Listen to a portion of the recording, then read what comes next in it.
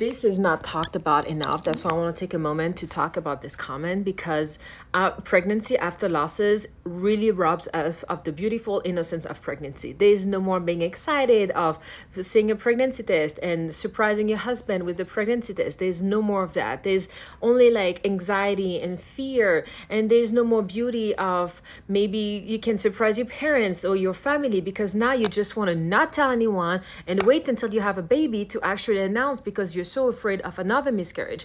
And trust me, I'm really trying to stay positive. My husband is the most positive person I've ever met, and that's why I love him. But in a way, it can be annoying sometimes, you know. It's like always never saying the bad things, never anywhere. It's like, no, like he's always so positive, to the point where first miscarriage that we had, he was not believing the doctor and the ultrasound that there was no heartbeat. Like he just didn't comprehend that something bad could happen. And I knew miscarriage, I'm aware of it, I'd see it every fucking day.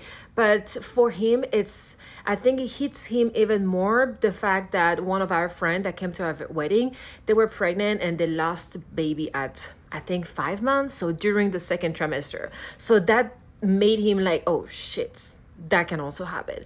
I'm also thinking about stillbirth, you know. So all those things are making me like, should we not tell anyone about the pregnancy? Should we keep it a secret?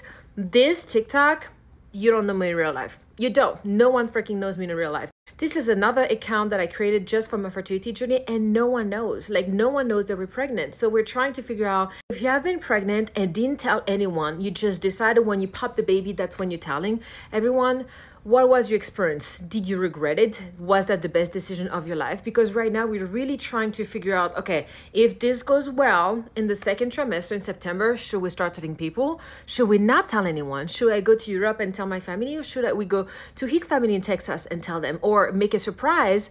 Or should we just not say anything, stay under a rock, and just say something when the baby pop out? Because right now I'm just like, all those things in our head, we're both very not sure what to do. And so if you've been through it, or you've kept your pregnancy a surprise, I just want to know your experience of like, did you regret it, or did you not regret it, or was that the best decision to not tell anyone that you was pregnant? Okay, please let me know, because right now this is really where we at.